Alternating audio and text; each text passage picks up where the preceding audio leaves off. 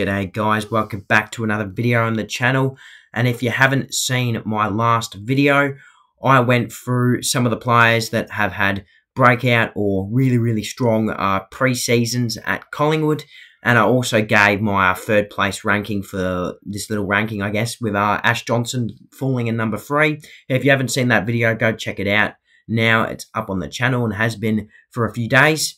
And yeah, now I'll be moving on to my second, I guess, best player that I've seen from the preseason. And honestly, at any other club, he deserves to be number 1. He's only played 3 games in the last 2 years, and he's played like 9 or something for his career.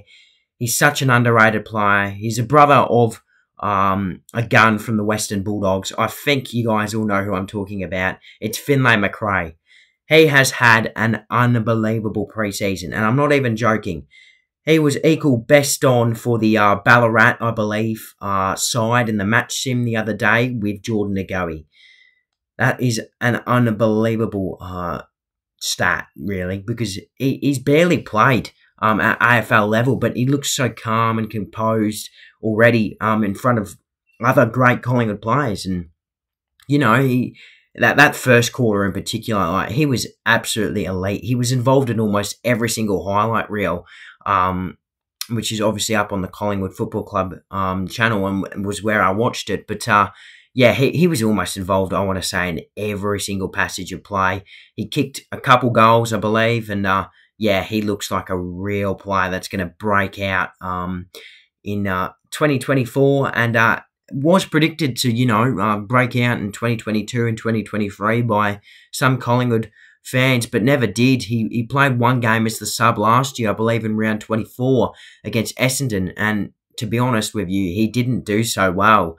But gee, he's had a huge preseason. He looks ready to explode, and at the moment, I think 100%. Maybe not 100%, but I think he should start against GWS round 0.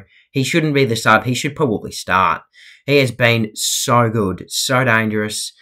The only problem is I don't really see who's going to be left out of the team. So someone who probably should be in the team, or who I predicted to be in the team in my best 22 Collingwood video that I made a couple weeks ago, will have to be left out, obviously. And I don't know who that's going to be because, yeah, I don't know. It's just so hard to get this best 22 right. And I really feel for Craig Macrae, who has to pick the team week in, week out, because this guy's put his hand up to replace Taylor Adams, and I personally think he is the perfect player to do so. He's a good, hard, you know, midfield gun, and he's a bit of a bull. He can kick goals, which is what Taylor Adams probably did best in his previous few years to end off the club. And yeah, he's definitely one that I think should be starting in the team, and is a real exciting player for the future. Hopefully you guys enjoyed my little analysis on Finlay Macrae, and I'll see you guys next week where I'll be revealing my number 1 player for Collingwood this pre-season.